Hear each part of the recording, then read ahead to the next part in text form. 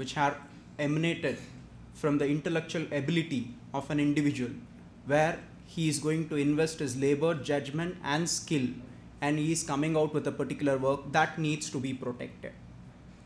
And thus, India is a member to a Berne Convention, and this is a convention which contained a provision where there were certain concessions which was made to India to translate the foreign literary work.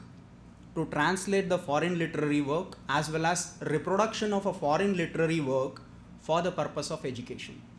So being a member to this Berne Convention, India obtained an advantage that the foreign literary works, the concession we got, we can translate it to languages of India as well as we can reproduce that literary works only for the purpose of education.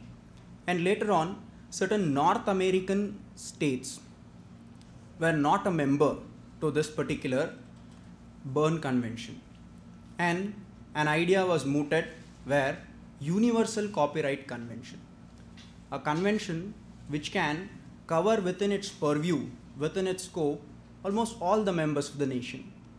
So a Universal Copyright Convention came into existence, to which also India is a signatory, and in 1995, trade-related aspects of intellectual property rights, which is one facet, one limb of WTO.